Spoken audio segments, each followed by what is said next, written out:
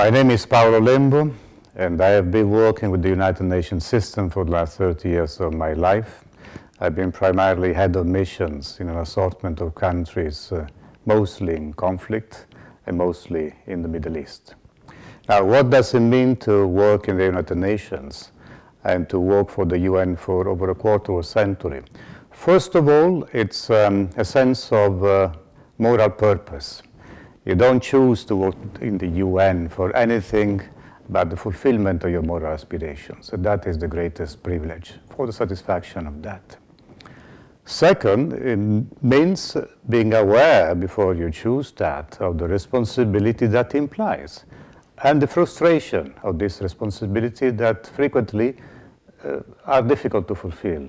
What do I mean by that? I mean that mostly when you work in the field, you work in areas where you don't have enough financial resources to do your job, you do not have enough political backing for the Security Council, enough logistic resources, still you have to make it.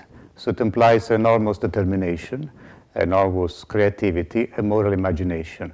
And the pursuit of the three of them together is a wonderful life journey. It's a mission. It's the expression of a sense of purpose that goes much beyond the sense of duty that you have to what you call a simple job. Whatever is the frustration, the anger, the pain you incurred is the most wonderful job on earth.